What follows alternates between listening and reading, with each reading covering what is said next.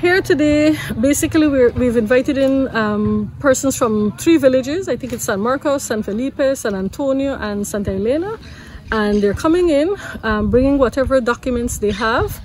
They're sitting down and talking with our representatives. We have a representative from Nationality and Passport, and we have our IOM team, and we have some volunteers from Red Cross that we've trained.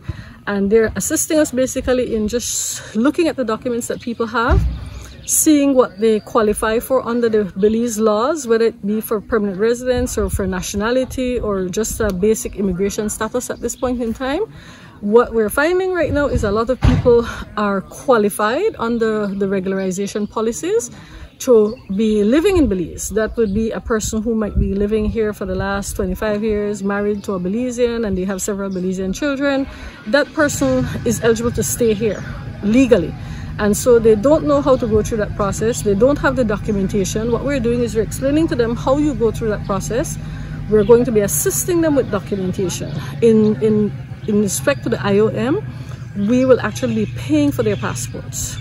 If they don't have a birth certificate from, let's say for example, the majority of the persons here from Guatemala, so we help them to get their Guatemalan cedula or their birth certificate in order to apply for a passport.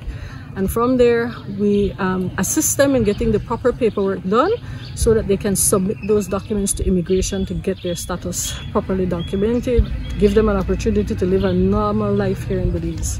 For those who couldn't make it today, is this process or program will be available throughout the year, or is there a deadline for this process or project? No, there's no deadline. The information, if any migrant or any person who think they qualify will want to walk into the immigration office here in Punta Gorda, the office there can share that information with them, can advise them on what to do. People are generally afraid of going to an immigration office, so they may not want to do that. We have what we call a migrant hub in Bella Vista. It could assist people in the Toledo district. We can get the information for the address for the migrant hub. It's in Bella Vista, and it's run by Humana People for People. So they can contact them, and they in turn can help people, give them the guidance that they need.